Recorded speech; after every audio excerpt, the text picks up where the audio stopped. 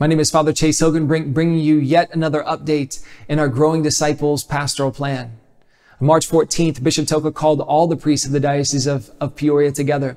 And in that meeting, we called it a priest assembly day. Basically means that the bishop assembled his priests around him, or better yet, in communion with him, in order to seek wisdom, to seek the knowledge of all the priests, of what they're seeing on the ground, the knowledge of the past, and really to really ask the Holy Spirit to inspire us of what we desire for the future of our diocese and what that might look like. And so we really had a work day in a spirit of collaboration together with our bishop. And in that day, the core team presented to all the priests of the diocese what we consider our initial parish models. What does that mean?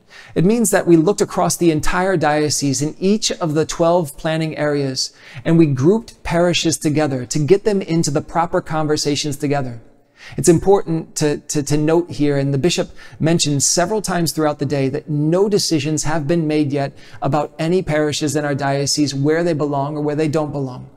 It was simply a question of respecting this process, and where we're at in the process is to ask the question, do we have the proper parishes in the proper groupings so that those groupings can have the right conversations about their future together?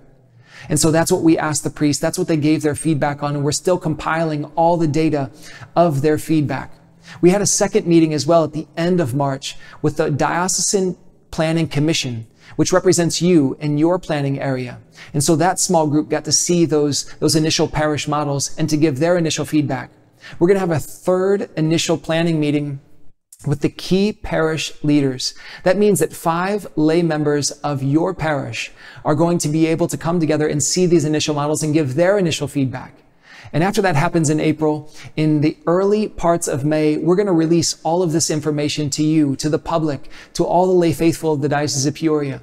And you're going to find that information on our website, cdop.org/pastoral plan.